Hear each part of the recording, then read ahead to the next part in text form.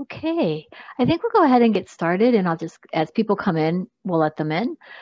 First off, I wanted to say hi, everyone. My name is Chris Johnston, and I'm a board member with the Friends of Ottawa National Wildlife Refuge. We are a 501c3 nonprofit, which was established in 1997, and we support Ohio's only national wildlife refuge complex with things like youth development, public use projects, and most recently, land acquisition and restoration. We are located along the southern shore of Lake Erie near Oak Harbor in some of the most critical wetland habitats in the world. If you are interested in learning more about us and what we do, I will add a link to the chat in just a minute. This link will point you in the right direction to become a member, make a tax-deductible donation to support our work, or even to shop our online nature store. In fact, watch that chat throughout the presentation because a couple of links will be going in from Amy and I. Today, I am joined by our presenter, Amy Stone of the OSU Extension Office of Lucas County, where she is an educator. Amy holds several degrees, and she has graciously joined us today to share her program, Calling All Birders, How You Can Monitor and Report Invasive Species While Birding with Us. Before we begin, since this is a small group, please feel free, if you have a question, go ahead and ask it or drop it in the chat box.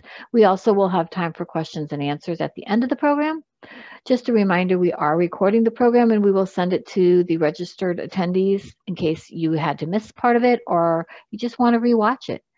At this time, I will now turn it over to Amy to get started. And thank you so much, Amy. You're welcome. Thanks for the intro, Chris. Just wanted to kind of elaborate just a little bit. I tell folks I have really the best job in the whole world. I get paid to learn and then share that knowledge with others in Extension. And so I'm an agriculture and natural resources educator. So that's my specialization, or that's my program area with the university. But we also have 3 additional program areas: community development, our 4-H youth development, and family consumer sciences. And no matter what county you're calling from in Ohio or actually beyond Ohio's borders, you really should make that connection with your land-grant university and your local extension office. There's just a plethora of resources that are available.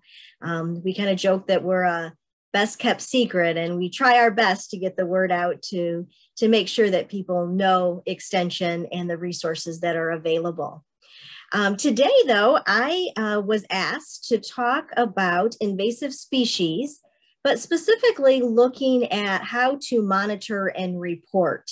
We're seeing an increase of invasive species on the radar, and what we want to do is really try to engage people because we know it's the public that will find these new invasives or the hitchhikers that kind of jump from that leading edge. And so we just want to engage people, and what a great group of people to engage, but birders. They're outside with, high-powered cameras or binoculars. And so while they're looking for birds, they may kind of pick up and look for something else along the way.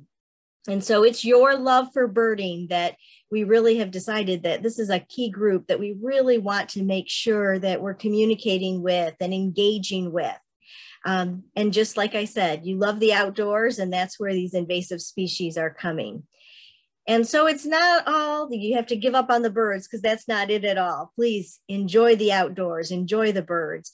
But if you ever see anything that looks unusual or strange, or you haven't noticed it before, you're seeing a big population, make sure that you let somebody know.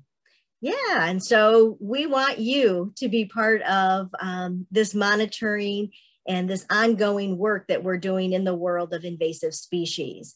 And so I kind of joke around that we're kind of recruiting people for this invasive species army, and not to spread the species, but to spread the word and that monitoring and detection.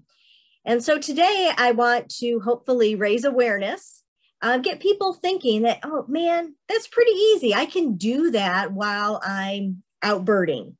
How you can get involved specifically, and then of course, spread the word to others. And we really want to get the word out. So we're going to just lay kind of some basic groundwork in the beginning, and then I'm going to use some examples of what to look for and then how to report it at the end of the presentation. You know, you hear the word native and non-native. Native means that it has been in the location for a very long time. The opposite, of course, would be non-native, so something that was introduced. And I think it's important to note that even though something is non-native or it's been introduced to our environment, it doesn't necessarily mean that it's bad. Those non-natives that are bad, we term them invasive.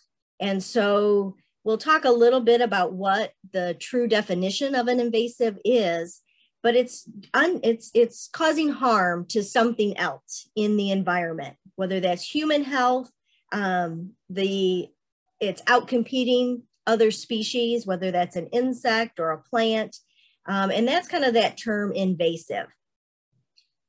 As I said, not everything that's non-native is bad. And so we've got the European honeybee that obviously, if you're a beekeeper or you like honey, and of course, the whole world of pollination and these bees are very important.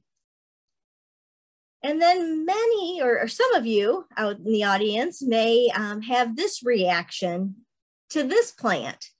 Some people may curse that plant and think that it's the worst plant in the world. So this poison ivy, although can be harmful to some, it is native. And so, we just have to kind of keep that in mind when we talk about the species that are out in our environment. I always pose a question. So what do you think? Do invasive species increase or decrease biodiversity? And often if we're face to face, we get some good discussion going. And I'm here to say that really both answers are correct. Of course, when that non-native species is introduced to an area, it increases biodiversity, right? We have a new species, but ultimately because of its aggressiveness and its ability to outcompete everything else, it decreases biodiversity. And that's what's problematic. So what is an invasive species by definition? So it's an organism. So, it can be a lot of different things, but growing or living outside of its native or natural range. And it's often human introduced, either on purpose or potentially by accident. Invasive species are also species that spread rapidly into unwanted areas. So we often think of this with native plant systems, and it's to the detriment of other native species, which is problematic. You've probably heard a lot about invasive species in recent years. It seems to be there's always something on the radar, but realize that it is a two-way street. And so we're not here in the United States just on the receiving end. Unfortunately, we have sent things to other countries. And this fall webworm, which is one of our natives, is a good example of that. So here in the Ohio, the United States, this insect is really not a big deal. We see populations build and then they crash, and they really don't cause any undue harm to the health of the host plant. But this insect, unfortunately, made its way to China. The common name for this insect in China is the American white moth. It's non-native and it's invasive and it's very problematic. In fact, scientists from China have come over to the United States to look for parasitoids and predators and other biological control measures that they could collect here in the United States and take them back to China, where they, with studies, could reintroduce them in hopes of trying to manage this pest with some biological controls, because it's such an issue. Now, the next part of the presentation, I'm just going to highlight 6 different species of concern. Now, this doesn't mean that these are the only species that we want you looking for, but I hope that it gives you a taste of what things that you could be looking for. And so let's start out. So we've got the gypsy moth. I call this the oldie on the move. This insect has been in the United States since the 1800s. but it's one that, is continuing to move westward, and we see populations build and crash and then build back up. The emerald ash borer, of course, here in Ohio, it's moved through pretty rapidly. It's up to 35 states that have an infestation, but we'll talk just briefly about that one. I call the Asian longhorn beetle an eradication poster child. And so this is really a success story. This is an insect that was introduced to the United States. And because of folks like you alerting USDA and your local Department of Agriculture that, hey, we're seeing something that looks kind of funny or suspect, we were able to, and we meaning a whole group of people, both at the federal, state, and local levels, are able to eradicate and eliminate populations, which is good news. We're going to talk a little bit about the spotted lanternfly, and this one is on the radar. It is or has been detected in Jefferson County, Ohio for the first time last year. But it's one that we definitely want to make sure that everybody knows what this insect is and what to look for if you're out and about. And then kind of in collaboration with spotted lanternfly, I've got a couple plants, and the first is Ailanthus, or tree of heaven. So it's a weed tree that is actually turned host and is a preferred host for spotted lanternfly. So you can actually kind of knock out two invasive species when you're looking for Ailanthus, and then of course spotted lanternfly. And finally, we'll end up with kudzu, a plant that ate the South and is munching its way north. And so we have populations of kudzu in Ohio. And so we just want to make sure we know where those populations are, and we can turn to folks like you to kind of keep us updated on what you're seeing. All right, so we're going to start out with gypsy moth. And you may know a lot about gypsy moth. This is a defoliator. So it will eat the leaves off of trees, and it can do it pretty quickly. And repeat years of gypsy moth defoliation can cause plants to be very stressful.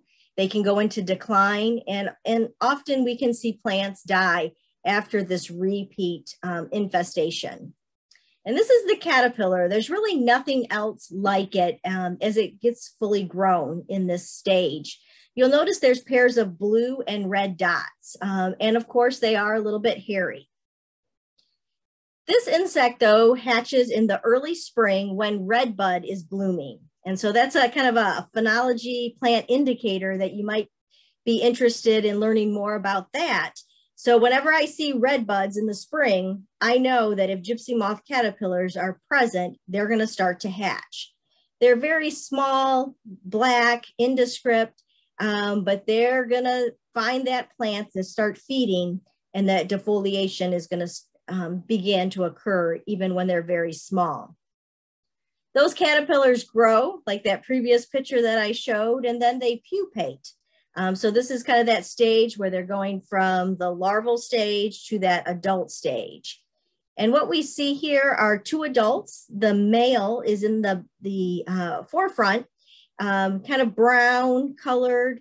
If you look closely at the antenna, they almost look like feathers, and they're used for receptors because she gives off a pheromone or a scent that is attractive. And so he hones in on those scents, and that takes him to the female that you can see here that's a bit larger and white in color.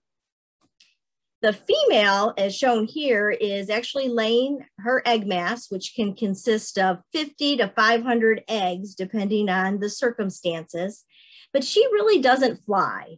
And so it really does kind of hasten or slow the spread because this stage of the adult, at least, doesn't fly. So the female or the male has to kind of fly to her to mate, and then she'll lay eggs kind of in that same general location.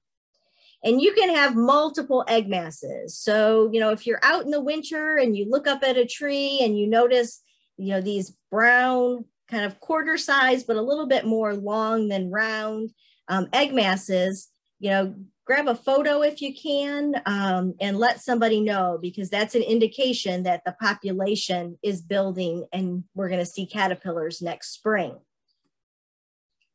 Next, I want to talk just briefly on emerald ash borer, because this is a pest that we've been dealing with for a long time, and it kind of is sad that we see that huge loss of a lot of ash trees in our environment or in our communities.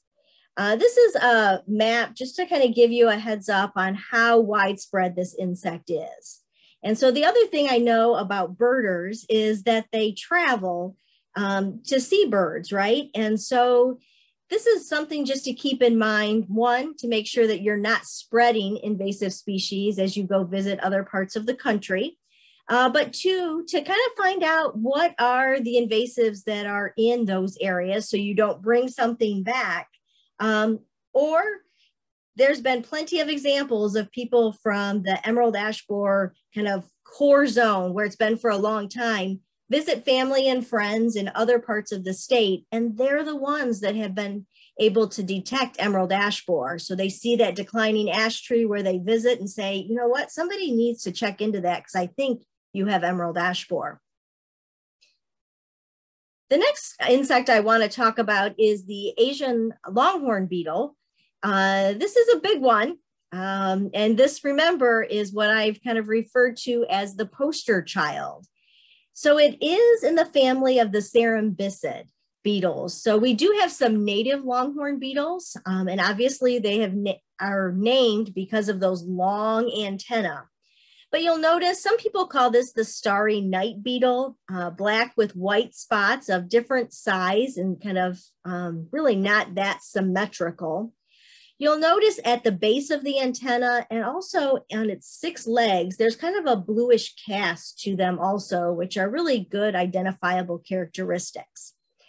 Now, if you have ever seen or heard Joe Boggs talk, Joe is one of our fabulous entomologists, but he is also, he loves to really capture people's attention. And so he does some Photoshop work.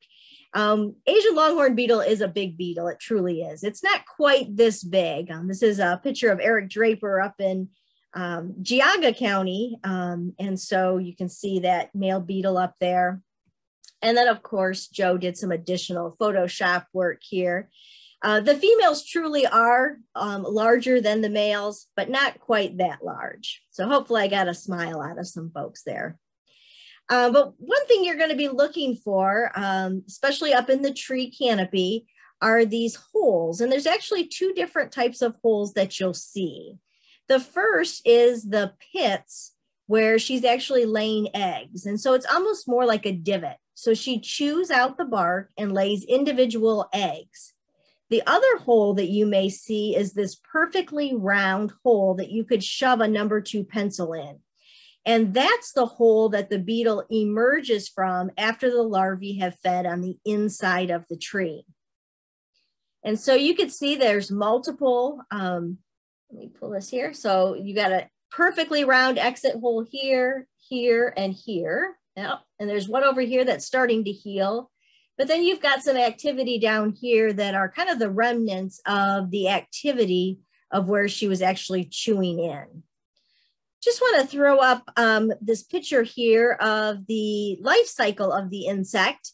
And so it too overwinters the same as emerald ash borer. We really didn't get into that, but in the larval stage underneath the bark, in the early spring, it pupates. So there's no pupal casing. There's nothing around the pupa, but it's inside the tree. So the only time you would see that is if you would cut a tree down and kind of slice it in half.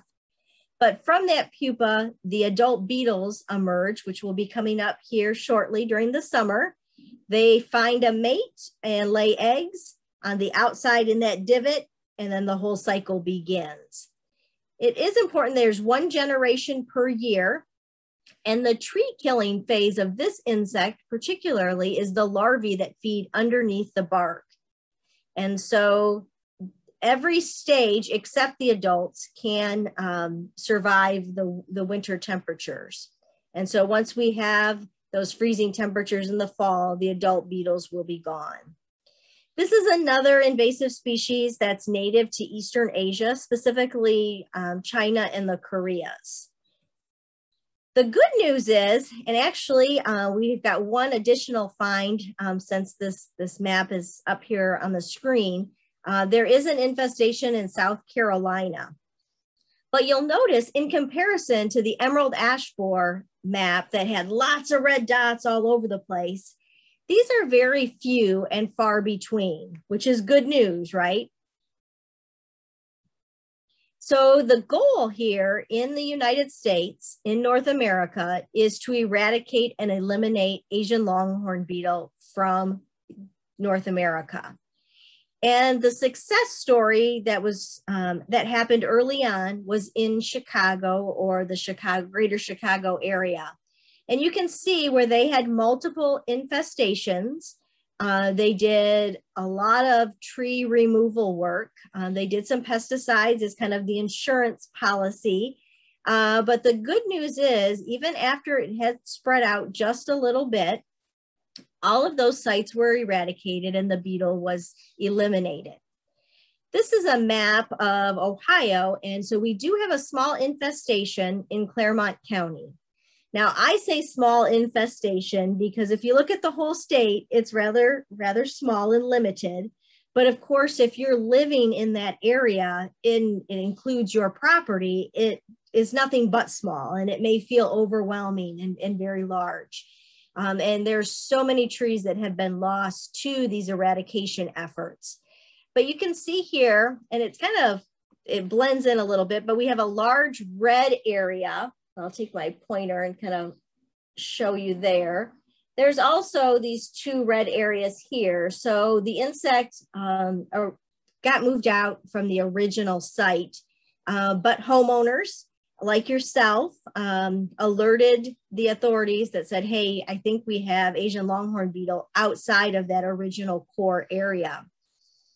The good news is that those two smaller areas, the insect has already been eradicated and eliminated, and they're focusing again back on that larger core area where the initial detection was found. You may think, well, gosh, why all this effort on that one beetle? Well, it's because of the host trees that this insect likes. So it loves maples. It's a very good host, but it also likes horse chestnuts and buckeyes, elms and willows. And then there's another list that they can infest.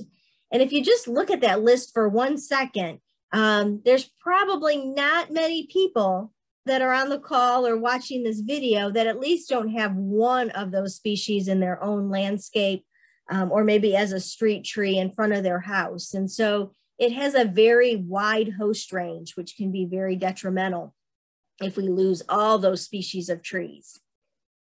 So the other one that I want to talk about today is the spotted lanternfly. And at the end of the session, I'm going to put up a link. We have some grant dollars to do some spotted lanternfly outreach and education. And as part of that, we do some survey work to make sure that people are getting the message about spotted lanternfly. So there will be a link that you can click on if you'd like to take a survey just to kind of judge your pre and post knowledge of spotted lanternfly. And that would be helpful for me, and I would appreciate that. But let's talk about spotted lanternfly. So another invasive species on the radar, something that we want you to be looking for. This one has a pretty wide host range, but again, from Asia. Although in 2006, it was discovered in Korea outside of the native range. So in Korea, it was considered non-native and invasive. They've done a lot of research in that area. In 2014, it was discovered for the first time in North America in Pennsylvania, almost kind of on the other side of Pennsylvania by Philadelphia. It was Berks County was the original find. And so quite a ways from Ohio, but something again that we were on the alert of and kind of watching that develop. It unfortunately has continued to spread both naturally, so on its own, and then through some artificial movement. And that's what we're really kind of concerned about, because it can jump great distances and populations begin to build. And so we hope that you can help us find those artificial movements, those sparks or hot spots. So in 2020, it was discovered in Ohio for the first time as a reproducing population in Jefferson County. So very close to the Pennsylvania line near West Virginia.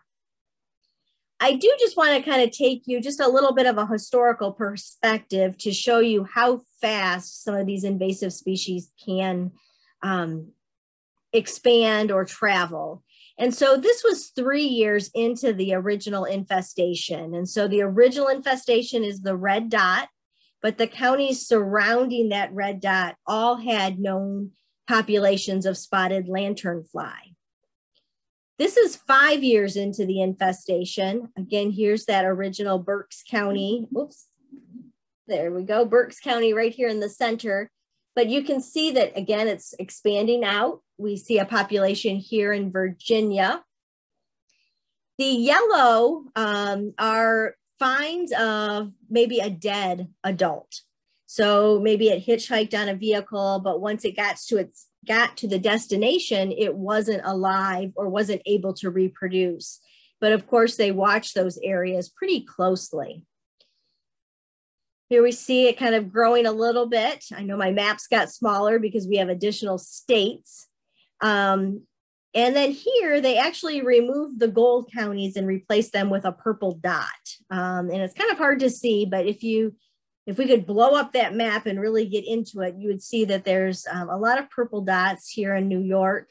But what I wanted to point out is the 2 counties here in Pennsylvania and then the one in Ohio. And this was February of 2021, so just over nearly a year and a half ago. This is March of this year, and you can see, look at this little pathway here that goes from the original infestation all the way over here. And so this is kind of concerning. This is transportation hubs or routes. And that's really what we need to be concerned about. So let's talk a little bit more about the insect. The spotted lanternfly is really not a fly at all. It's actually a plant hopper. And plant hoppers, as you'll see here, will pierce in with this sucking mouth part, so almost like a syringe, into the twigs and branches and kind of suck out that sap. And so spotted lanternfly is a plant hopper, even though it has a fly in its name. And we'll talk about how it got its name in just a second. The spotted lanternfly has 1 generation per year. It overwinters as eggs. And then right now, we've had hatch in areas where the population is known. And they look like these little black and white nymphs. They can be, some people have gotten them confused or think they're almost like tick-like, so pretty small. So it would really take a good eye to see those. They go through 4 stages. So stage 1, 2, and 3, they remain black with white spots. But in this 4th instar, they actually have some red coloring in their bodies. And it's at that stage, then they're going to go from the nymph, the immature, to the mature adult. And so let's take a look at some real pictures of adults. And so some people say, well, my gosh, they almost should be the spotted lantern moth because they look more moth-like than fly. But again, they're that plant hopper, so that group of insects, but actually very attractive, very beautiful. The adults have really, the over wings that, the top wings that are the spots and the little lines that are black are beautiful. But underneath there, you can see that bright red, and actually the abdomen, especially if it's a female and has eggs in it, kind of gets larger, and it can be a bright yellow in color. They do kind of have this flashy display when they're disturbed. So they're not, they don't zoom off here or there. They're kind of clunky when they fly. They don't fly great distances, but they can give this display. And it actually is to kind of, maybe scare some predators away. Hey, I've got these bright colors, you need to stay away. And you can see here, again, that moth-like appearance almost. But if you look kind of head on to this insect, it holds its wings in a tent shape or kind of like a triangle. This is a female that was found in Jefferson County. The adults are about 1 inch long and 1/2 inch wide. And so, you know, they're pretty good size, but yet when you see sometimes, you know, them on billboards or videos, or I'm giving you this presentation today, you may imagine something really large. But, you know, they're not too big, but they're more obvious as adults than they are at nymphs. The adults will appear later in the summer, and that typically is when we see new populations are found or people discover them, because that's really the stage of the insect that most people are drawn to. This insect, or this photo, although kind of small, you know, I said that they're beautiful, they stand out. There are 13 adults, and so they can sometimes blend or camouflage themselves on the barks of trees. So you still really have to have a good eye and be watching for that. Right here, we got a photo of 2 of them mating, and then the females starting to lay eggs. And so the eggs are laid together almost in rows, or some people have described it as chains. There can be 30 to 50 eggs in a mass. And then what she does is once the eggs are laid, she covers them with a waxy coating. And when it's fresh, those really stand out. But as the season progresses, they kind of age and crack, and I'll show you that in just a second. You'll notice in that egg mass stage, it's a little bit darker, but you'll see that the eggs, some of them didn't get covered up and are more exposed. Here's just a few photos. They can really blend in. So you do have to have a kind of a keen eye, and that's when binoculars come in really handy. Note that they don't have to be laid on trees. These egg masses actually can be laid on any flat surface. And you can see on this barrel, multiple egg masses at the bottom of that barrel. I talked to you a little bit about the aging process of the eggs and how they crack. They almost look more like concrete. And so here's the same egg mass over a period of time and how it changes as the season progresses. We talked about the nymphs, and so here's just more kind of some up close photos. And you can see that black and white with the first, second, and third instar, with the red in the fourth instar. The one thing I did want to mention is they also do have a very broad host range, especially as nymphs. So similar to Asian longhorn beetle with a broad host range, it's actually even more broad than that. But the adults prefer and really like tree of heaven, another non-native invasive. They will also feed on grapes, which is problematic, especially if you have grapes in your own backyard, if you're a vineyard manager or grower. And then of course, if you like wine or grape juice, it's a concern. They can be a nuisance. And so they're not outright killers is one good thing about spotted lanternfly. This plant hopper, though, the populations can build pretty rapidly. And so some people may not want to be outside when there's these hundreds and thousands of adults that are all over the place. And we know that as they pierce into the stems and the trunk of plants, what comes out the other end is honeydew, which then can be covered up with this black sooty mold. And so it can become pretty messy when populations build.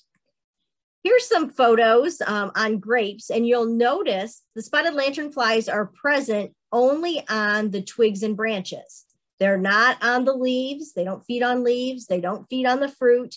They're going directly into those stems and branches.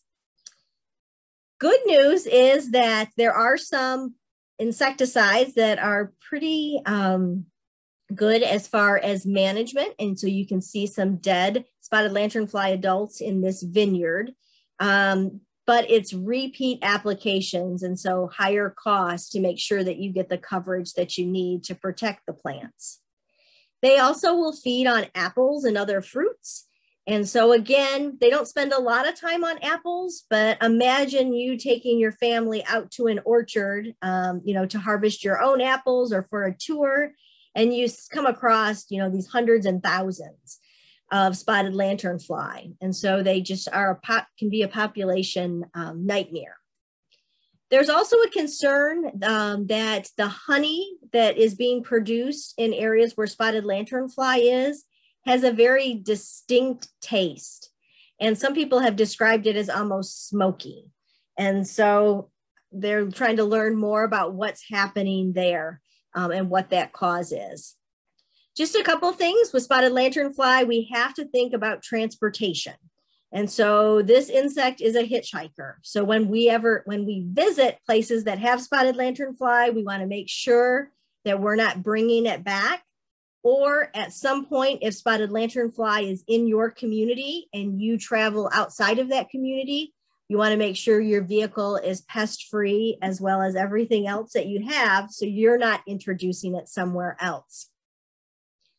I know that was a quick crash course on spotted lanternfly, but there are a couple of resources that I want to mention. One is, they're actually both out of Virginia. This is lookalikes. And so you may think, gosh, there's really nothing that looks like spotted lanternfly. It looks pretty different. But when you're out in the field and you see something and you don't have that comparison, you might think, oh, I don't know. This is a great sheet, but you know what? If you see something that you even have the smallest inkling that you think it might be spotted lanternfly, make the report and let somebody else make that decision if it is or not. Also, there's one that identifies different egg masses that people may or may not get confused with spotted lanternfly. All right, so let's see, we're doing good on time. We've got 2 more to cover, and then we're going to talk about the app that you can report all of these invasive species on.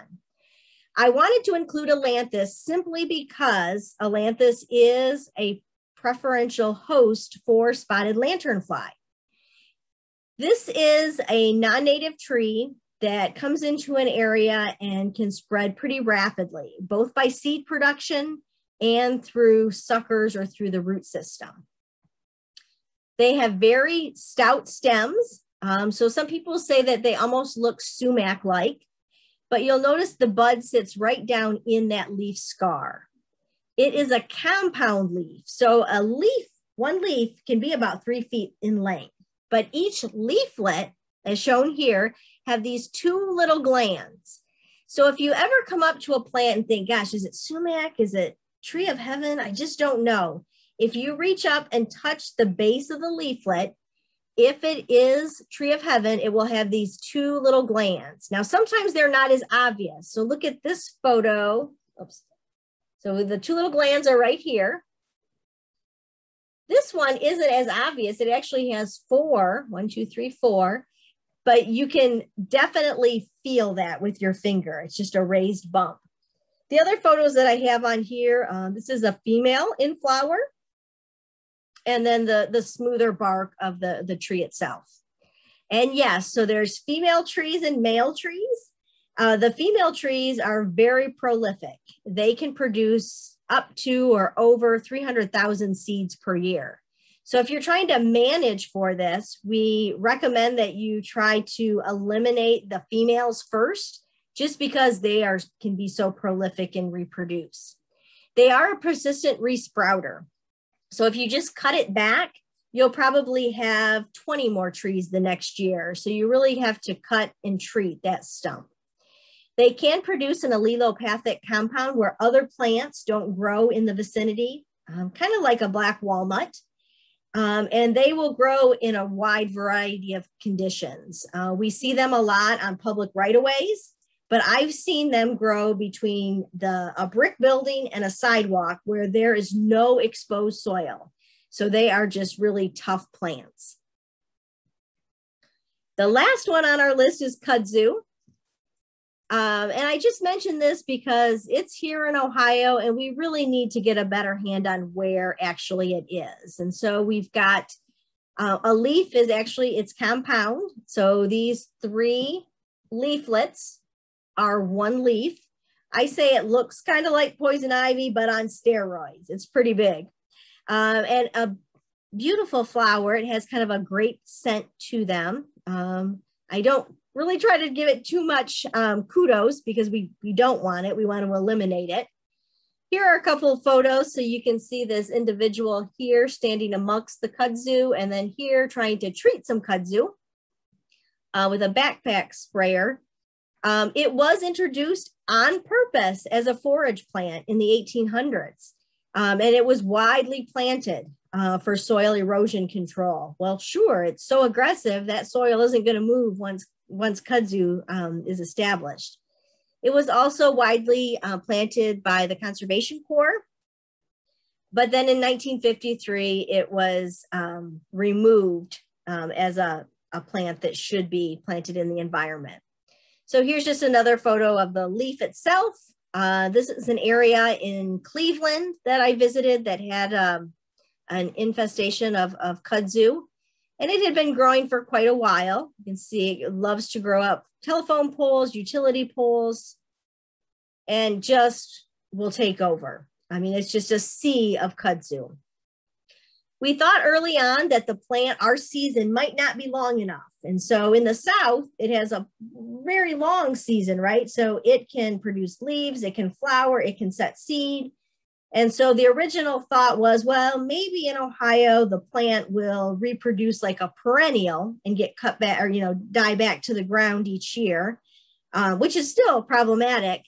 But we didn't think it would flower and set seed. And unfortunately, this is another photo of Cleveland where we had successful seed production. So in addition to it, overwintering as the plant itself, we now have a seed source that can also be spread. So that's kind of just gives you a taste of some plants and insects to be on the lookout for. If you're still not sold, Amy, these invasive species, I'm just not sure about. I'm going to share one more detail with you. There has been some research done, and it's continuing, that cardinals are actually declining in areas where we have the invasive honeysuckle. And so what's happening is cardinals are eating the red berries of honeysuckle, and it's actually increasing the redness of the feathers.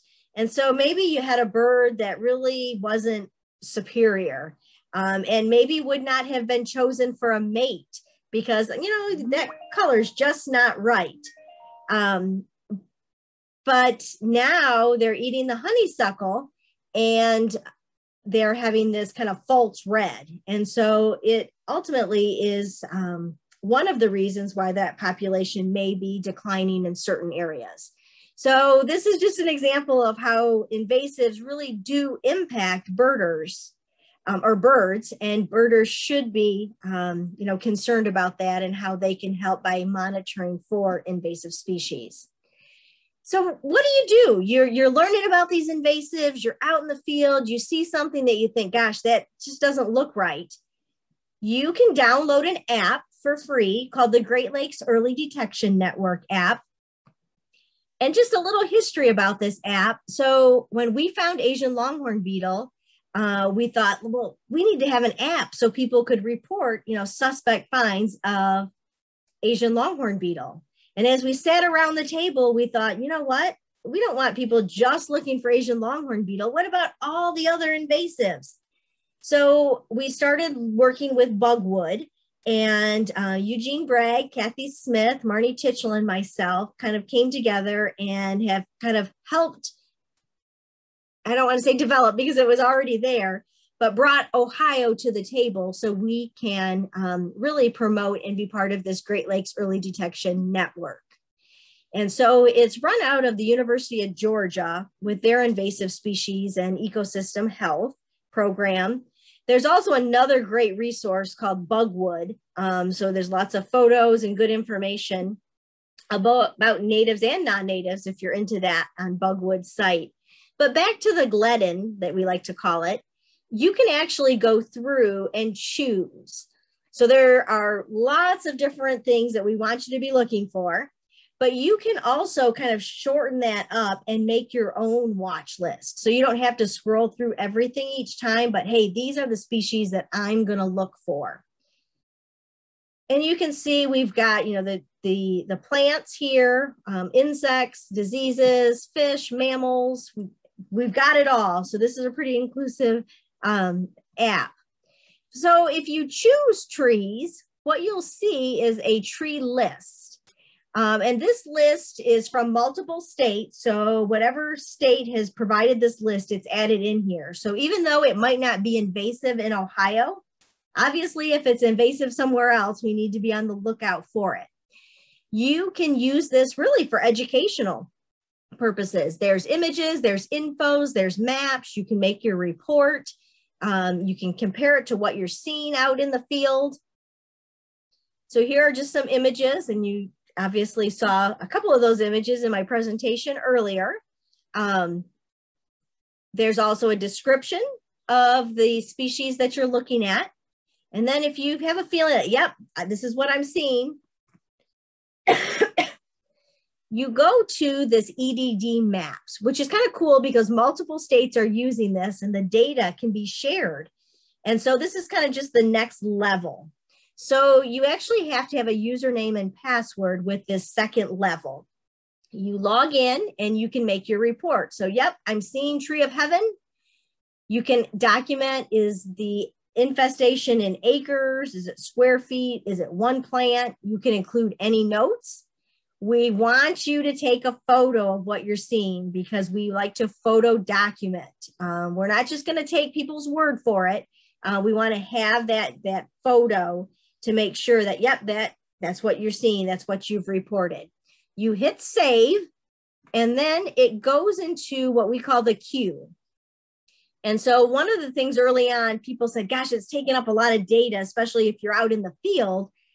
So right now what happens is those reports go into a queue. And then once you get to an area that you have Wi-Fi or more reliable internet, you just hit report. And then all those reports that are stacked up go in at once. And so if we then say, yep, that's what it is, it becomes a red dot on the map. The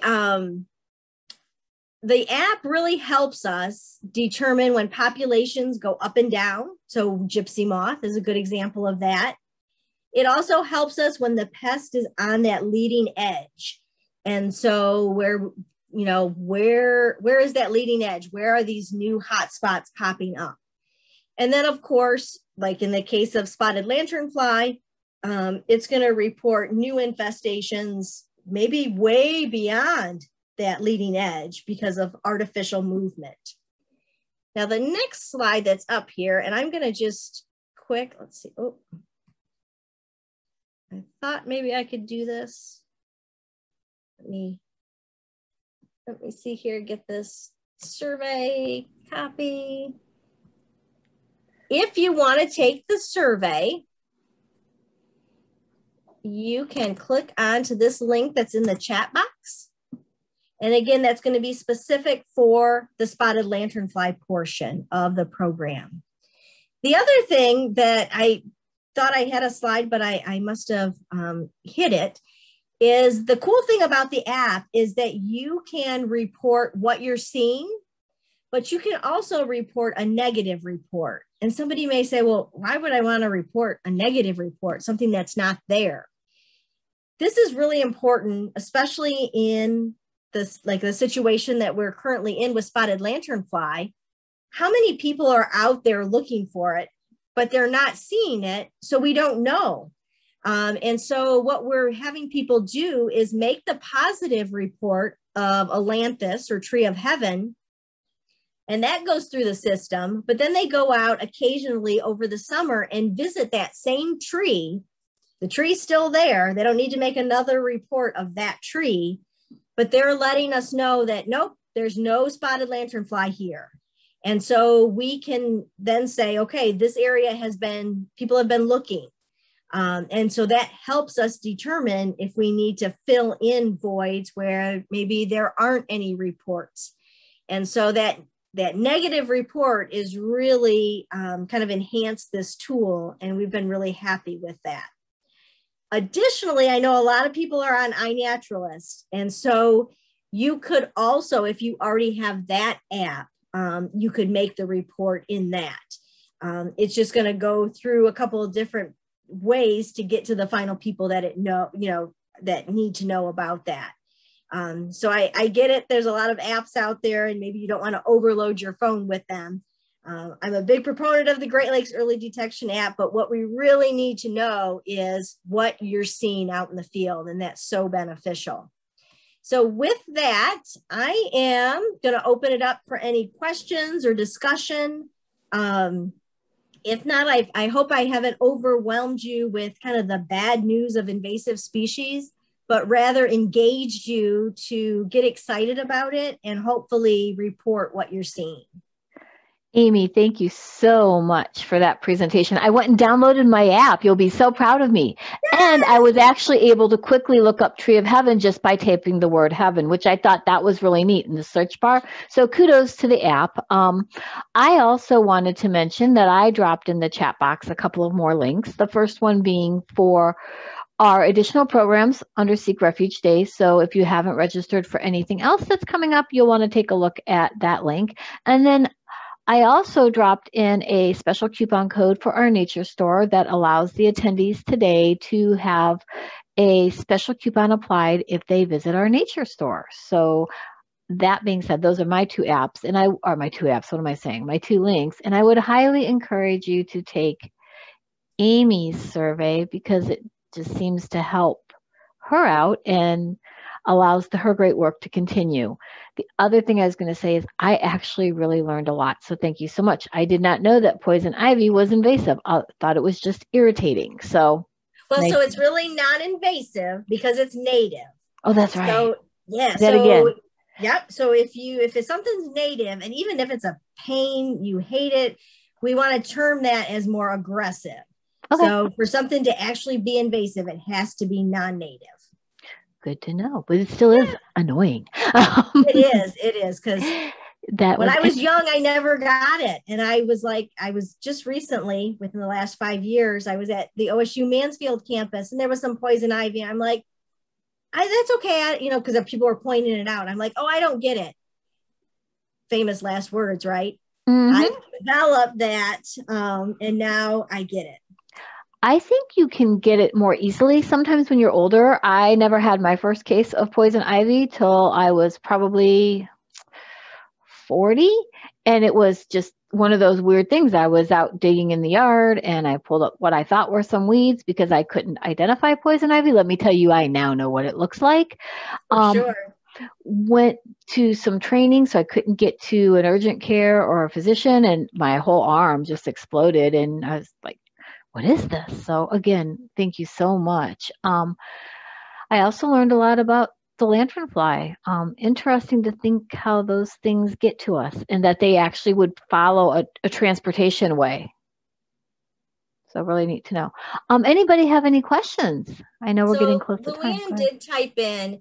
Thank you. Luann, type in the Great Lakes Early Detection Network.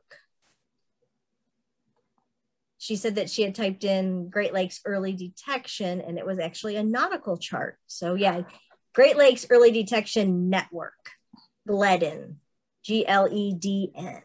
And I found it very easily in Google Play. Perfect. So I'm going to bet that you can find it in iTunes. Yeah, I'm not seeing her question, so she must have sent them to you. So go for it. The other question was, is the Asian longhorn beetle also a defoliator? So the adults do need to feed before they reach maturity, but I would not call them a defoliator. They're not going to eat every leaf off of a tree. You may see some feeding injury along the stems and even on like the petioles or even small twigs or branches. But the leaf canopy is not going to be fed upon that it would be noticeable. So really good question. All right, and I just want to put a plug out. So if you have other groups or organizations that you think could benefit from talks like this, be sure to reach out to me. We can do something virtually, or we can hopefully do some face-to-face training this year. And so the more opportunities we get out to speak to other groups, the better. There also too is some videos. So if you're kind of stumbling through the Great Lakes Early Detection Network app and think, oh, I just need a little bit more training, on our Ohio Woodland Stewards program, or if you just put Ohio Glidden app training, there's a video that takes you through the whole process of how to make reports. And so there's a lot of training materials if you need them. Great. Thank you so much. Yeah, and I think we're at 1 o'clock. So I think we are. So we'll go ahead, and our time is up. But thank you again so much, Amy, and for everyone that joined us today. And for those who will watch this later on. So everyone have a great day, and thank you so much. Thanks, Chris. Bye now. Bye.